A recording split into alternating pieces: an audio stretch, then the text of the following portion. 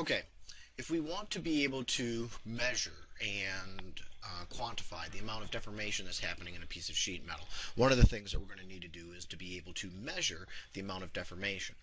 So we'll first start out about how people measure strain when they're talking about deformed pieces of sheet metal.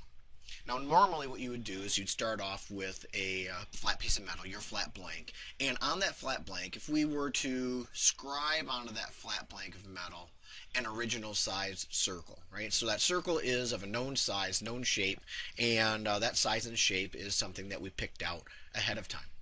Now, when we think about that circle that we put on the material, after the deformation, that circle will deform into some sort of an ellipse. Now, that ellipse, when we measure on its long axis, we would be able to measure its major strain, right? That is symbolized by the symbol lowercase e, followed by a subscript of MA, or major, right? On the short axis of that ellipse, we'd be able to measure the minor strain. Now, in this case, we've measured a major and a minor strain. Major strain is denoting an ellipse that is larger on its long axis than its original size, so we would call that a positive major strain. And in this illustration, I have the minor strain with the circle getting smaller at its waist, if you will, and therefore I would call that a negative minor strain.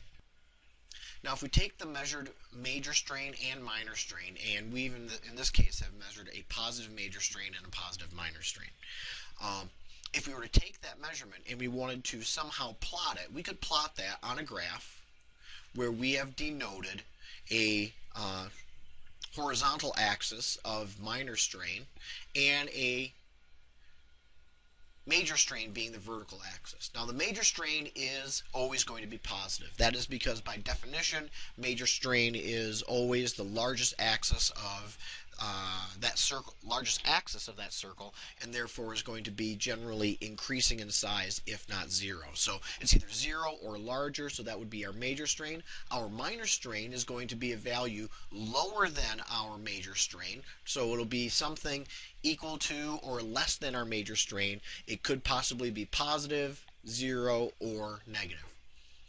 So thinking about the way that we want to quantify how much deformation the metal could actually undergo, we could take a piece of material that we wanted to understand a little bit better, and we could, on that piece of material, scribe or etch a whole bunch of known size, shape, of circles. And if we were to somehow, using a tool or a die, force that material to undergo an amount of deformation just short of fracture, we'd be able to measure how much deformation that material was under at the time it fractured or failed. So that's exactly what happened when people started trying to quantify the forming limit diagrams. We took a piece of flat material. We took that flat piece of material, put etched circles of known size or shape on them, and then we deformed that material right up to the point of near failure.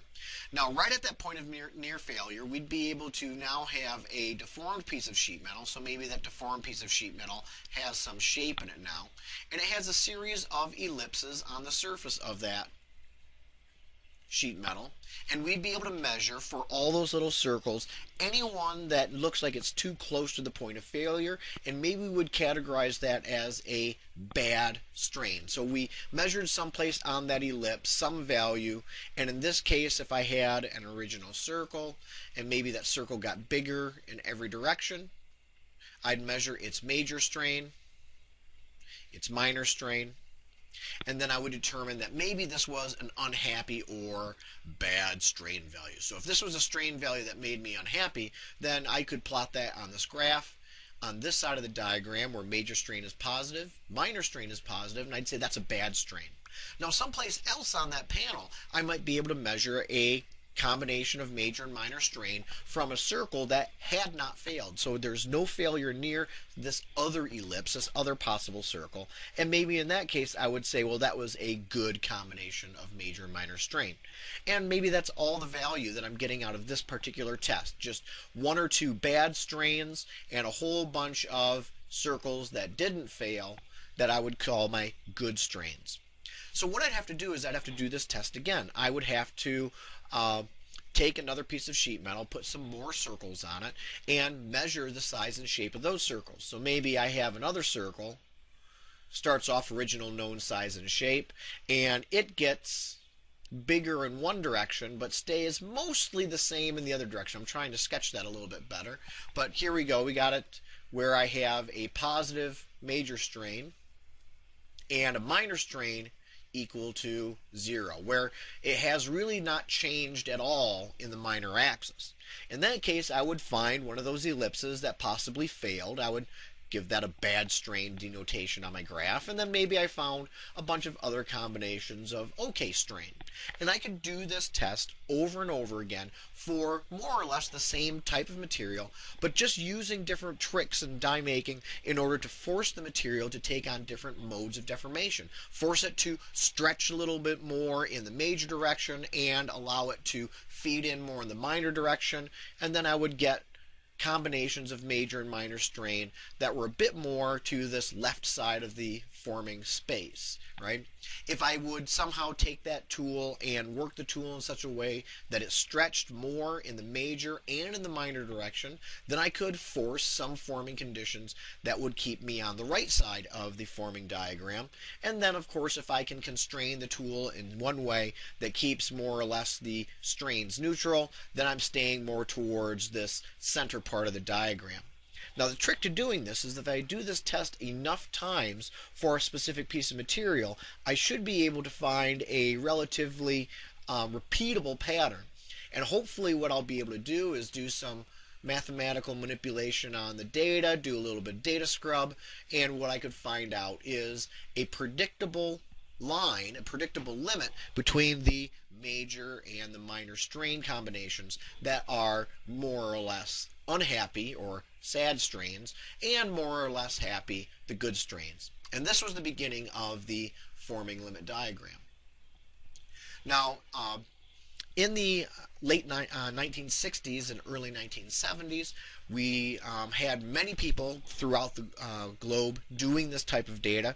And here in North America, most of the time people reference Keeler and Goodwin and recognize that Keeler and Goodwin did this particular test enough times that they were able to define not only that there is a forming limit of a relatively predictable shape and size and location for mild steel, they were also able to more or less predict its location in strain space.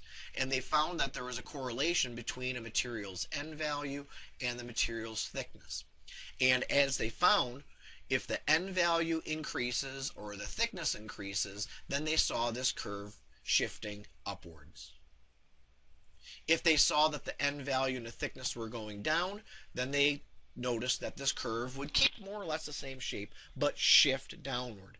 And that was the beginning of the forming limit diagram by the definition of the forming limit curve by Keeler and Goodwin in the early 1970s. And that really does make up most of the foundation of what we consider the beginning of formability analysis, which gives birth to finite element analysis, circle grid analysis, and thinning strain analysis. All right, well, that's it for now.